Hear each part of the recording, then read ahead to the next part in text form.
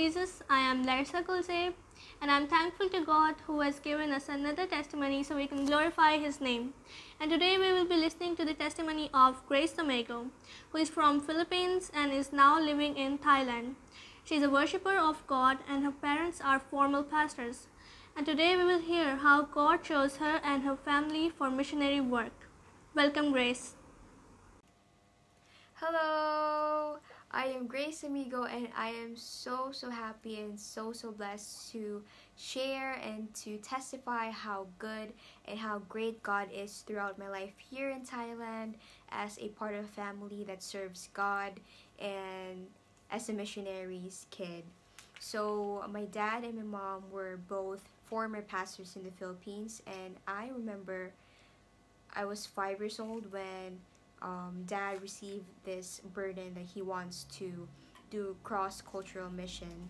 So he went to China for mission exposure and also here in Thailand for a few months, and then he went back to the Philippines. And I remember that we prayed as a family, and God confirmed that He called us as a family to serve God here and to do cross-cultural mission here as a family, as one. So we went here, we arrived here without anything, but with, the calling of God in our hearts. And we don't have financial support, there's no church that sends us, there's no organization that sends us as well, there's nothing. So we went here, nothing, we went here without anything. But we as I said, there would be days that we don't have money to buy food, but there would be people knocking on our door and and asking us to eat outside, or inviting us to eat outside, or giving us food, in that specific day that we don't have food or money to buy food. It's really touching, and it's that's how God is so adorable and so great at the same time.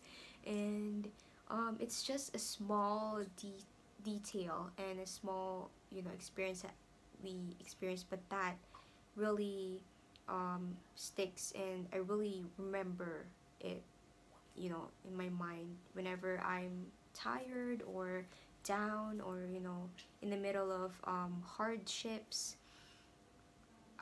If I look back and see how God is so good and still doing great and still doing good until now, I will just smile and be happy for the rest of the day, and it really lifts me up.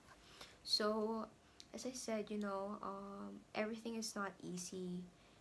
Being a missionary is not easy. It's really a calling. And of course there will be hardships for culture is really different, the language barrier, we don't know any Thai back then, and yeah, and you're far from your home country, you're far from your family. And for in Filipino culture, family always comes first. So we're far from our family, so our family is actually our battery, for Filipino culture, and we're really close to our family. So if you're like far from your family, it will be hard when Filipinos are overseas and or a missionary like that. So there will be as I said, hardships, and it will be hard, everything will be hard, but I see the God is always there. His hand is always there. He's always there, giving out his hand, and his face is all smile, that kind of yeah, like he's always there giving out his hand, and he's all smiling, and his love is just so great. And as he called you, or me or my family, provision really follows. He will make sure that you're not abandoned, as he said in his word here in Deuteronomy 31 verses 8. It is the Lord who goes before you.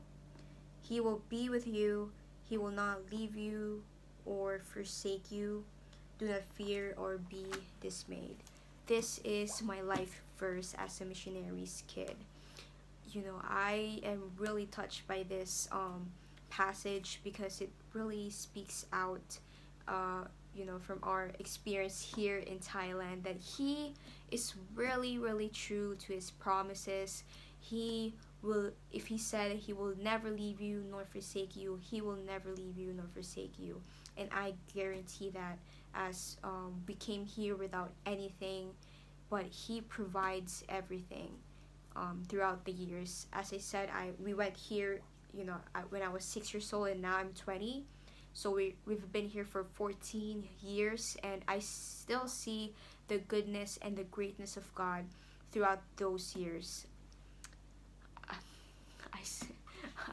Yes, I still see the goodness of God. And it's not just that, but every day, he's still doing great, doing good, in our family, not just here in Thailand, but also our family in the Philippines. That blessing that flows when you are in God's will, and when you are when he called you, the provision follows, and the blessing will flow from your family, or from you to your family. Not just financial blessing, but also health and protection that no one else can give, not in this world, or no vaccine or any kind of medicine can give that kind of protection that God is giving. Glory to God. He's really, really great, and he's so, so good.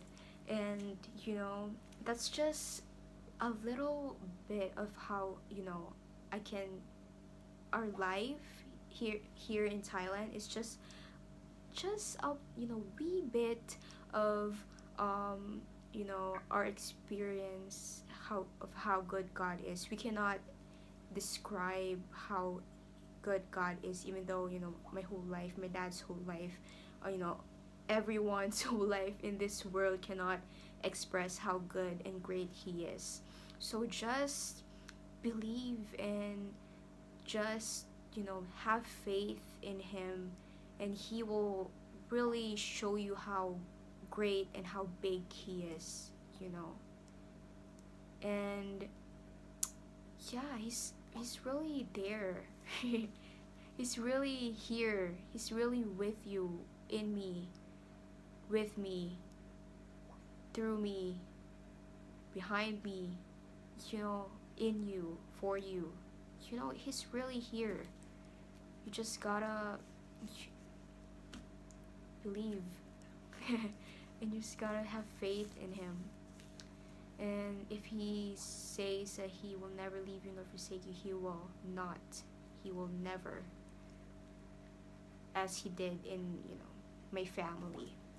And yeah, I'm really touched by how he is great. And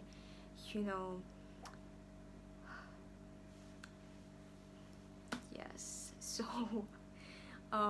I am so blessed to be able to share this to you, even though it's just short, or a tiny bit of our experience here in Thailand.